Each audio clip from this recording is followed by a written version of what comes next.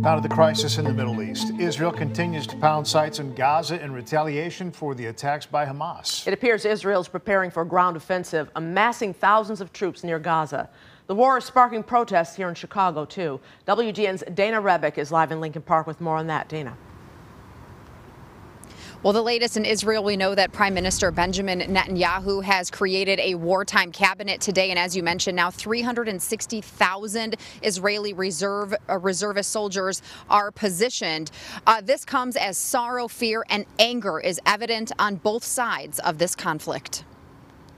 Justice is our demand! Justice is our demand! No peace on stolen land! No peace on stolen land! I'm grateful to be standing here with you today in solidarity and anger and grief.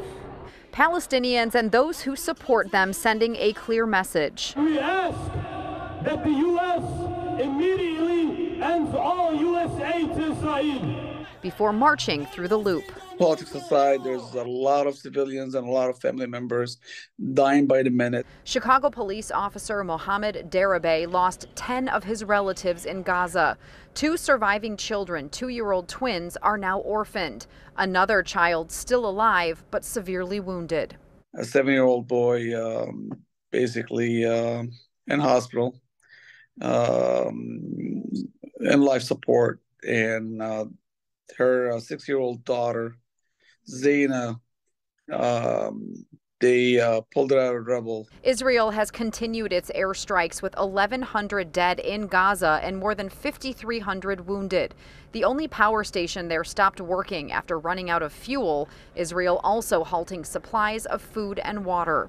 At least 1,200 have been killed in Israel, including 22 Americans, since Hamas militants invaded on Saturday, taking 150 people hostage. Their houses were being set on fire, that people were trying to kidnap them, that we were seeing bodies laying on the floor. The last message that my brother received from her was that they shooting at us and I'm hiding. Ohad Harel's sister-in-law, Sharona Shuminis Harel, has been missing for 5 days and was at the Israeli music festival where 260 people were murdered. Talks are underway to allow U.S. and Palestinian civilians in Gaza to leave the territory through the Rafah border into Egypt, as the threat of an Israel ground invasion is looming. The people there, they can't get in or out.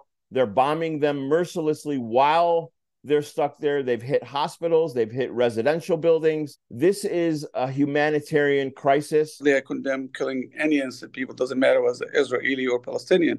In this case, we need peace. Both sides need to seek peace. President Joe Biden says that talks are still underway to try to figure out how to safely extract U.S. citizens who are being held hostage in that area. Also today, the State Department raised a travel advisory alert warning U.S. citizens right now it is not a good idea to travel to Israel. Live in Lincoln Park, Dana Rebick, WGN News. Thank you, Dana.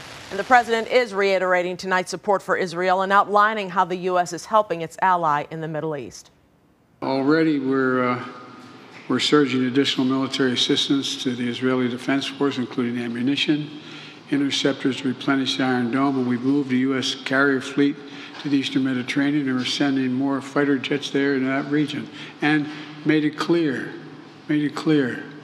to the Iranians, be careful. In another show of support, U.S. Secretary of State Antony Blinken left the U.S. for Israel today. He's expected to meet with Prime Minister Netanyahu. Meantime, Illinois Congressman Mike Quigley sees parallels between Russia's invasion of Ukraine and the Hamas attack on Israel. We need to unite our allies to help the country that has been attacked. So there's parallels here. They're different conflicts, but some of those issues are the same. The U.S. showing consistent determination to defend an ally, the only democracy in the region. He's also expressing concern about Iran, saying the regime is a state sponsor of terror.